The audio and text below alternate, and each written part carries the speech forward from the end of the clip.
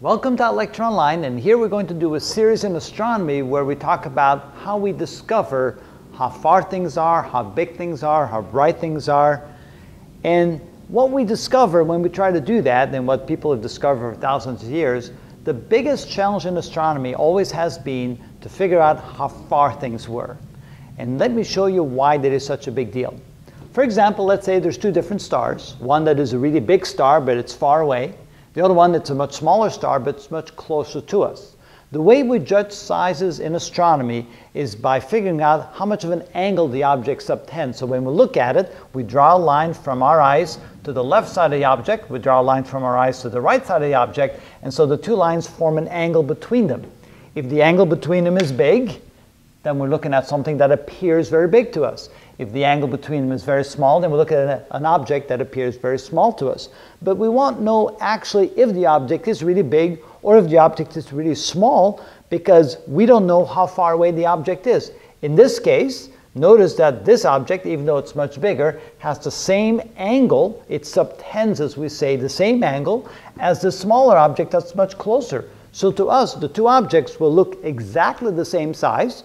And so we're going to assume that they're the same size and maybe even assume they're the same distance. We really don't know whether or not one is farther away than the other. Maybe this was a really big star really far away, so it looks small, we just don't know. And so that was always the biggest challenge. The biggest challenge is how far is everything that we look at in the universe. Here's another example. Let's say that we have a really bright star. Usually stars are bright in part because they're very large, but also in part because they're very hot, and we'll see that in a later video. Here's a much smaller star, and so the brightness ascribed to a star is considered what we call the absolute magnitude. So this is indeed a very bright star.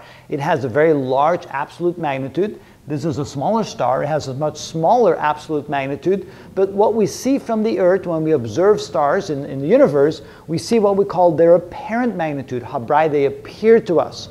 So in this case, both stars will appear to have the same what we call apparent magnitude. They will look the same brightness, even though this one is much brighter than the other, simply because this one is much farther away than this one.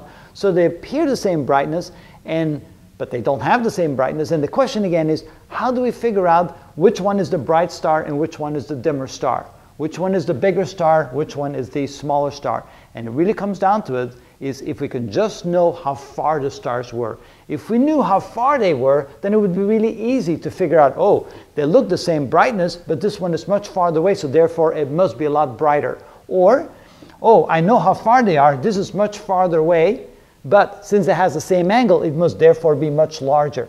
So it always came down to knowing how far things were in the universe. And so that was the big quest. And what we're going to do in the next so many videos is look and see how people used very clever methods to figure out how far things were, which were then they were able to figure out how big things were, how bright things were, and so forth. A lot more could be known about everything in the universe if we just could figure out how far things were. And you'll see over thousands of years how people struggled and strove to find out how far things were. And they came up with some really clever methods, and you'll be interested to see what some of those methods are. So if you're interested, stay tuned and look at the next so many videos. See you then.